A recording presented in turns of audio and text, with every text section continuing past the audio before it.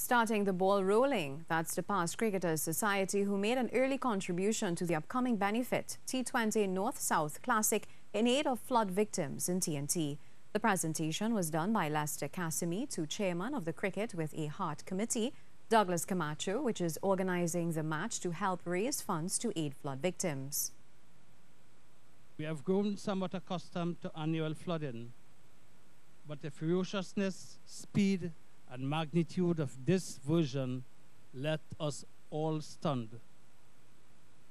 The damage is extensive, and we at the Trinidad and Tobago Cricket Board, being a responsible organization, had no hesitation in becoming involved in this charity event alongside the Sport Company of Trinidad and Tobago, Queen's Park Cricket Club, our national cricket team, and a large network of cricketers and cricket fans throughout Trinidad and Tobago. He also thanked the players who volunteered to participate in the match, which carries special bragging rights among the players. The November 17th match will cost patrons $100, with kids under 12 admitted free, and the Queen's Park Oval is fully in support of the whole exercise. When it comes to warmth and giving and help, I think we can take pride in the responses which have always been forthcoming from our people.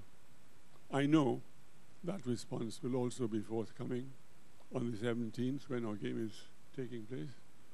And I thank all the parties who have made it possible.